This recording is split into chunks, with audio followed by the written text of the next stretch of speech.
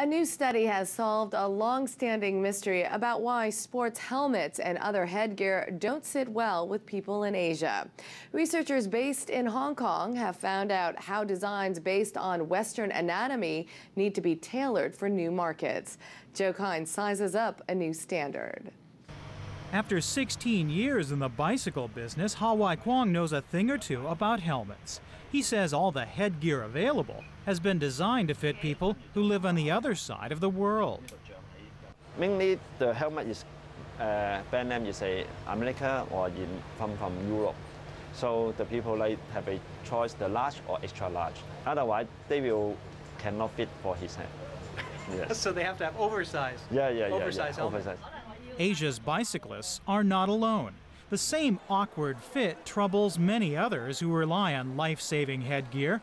Everyone from ice hockey players to motorcycle riders must settle for helmets which aren't quite right.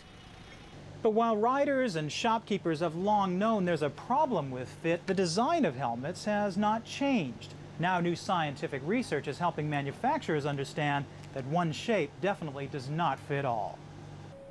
The study was done using sophisticated scanning equipment, taken to 6 cities around China. About 2,000 people, young and old, volunteered to don a nylon cap and sit still for precise measurements of their skulls. Roger Ball is an assistant professor at the School of Design at Hong Kong's Polytechnic University. He set up the research group SizeChina.com, which now has a mechanical model of the average Chinese head. We have this sort of pronounced ridge here, and in the Chinese head it's much rounder at the top and tends to be flatter through that area. So in a Western head, it's quite smooth and quite oval. But in the Chinese head, we have these two sort of corners appearing here. But the critical one, and the most important one, is the actual shape of the head. If we look at the Western head, it's called what we call a long oval, and then the Chinese head is much rounder. If you imagine you create a shape that fits this, it's not going to fit that. And as a result, the people who wear those helmets are going to have headaches. The $1 million project is expected to have huge implications for those setting their sights on China and other markets in Asia. There's your head for helmets, head-mounted displays, that kind of thing. Then there's the whole area of your eyes and nose for sunglasses, prescription glasses.